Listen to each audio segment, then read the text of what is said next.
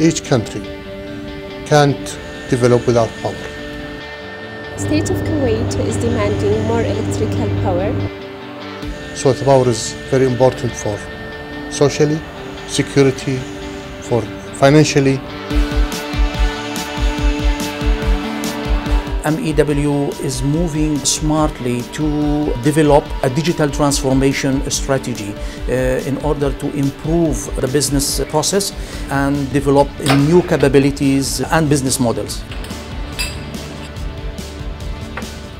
Kuwait is always looking for the state-of-art technology, and we are really keen to work on the digital also substation, the automation system, and this project is one of these starts.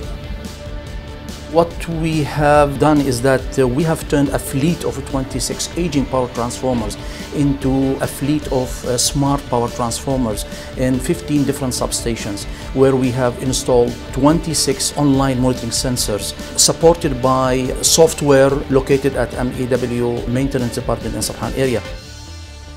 The system is designed to monitor transformers in substations, whether it be distribution, transmission or generation. That information is then transferred over a communications platform to a software which we provide to the customer, which then analyzes the data being supplied and then using mathematical algorithms establishes the condition within the devices.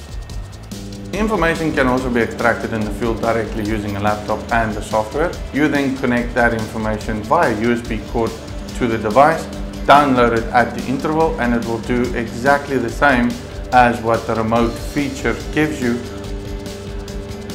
By using this kind of asset performance management solution, it will reduce the failure rate up to 70% and reduce your maintenance cost up to 30%.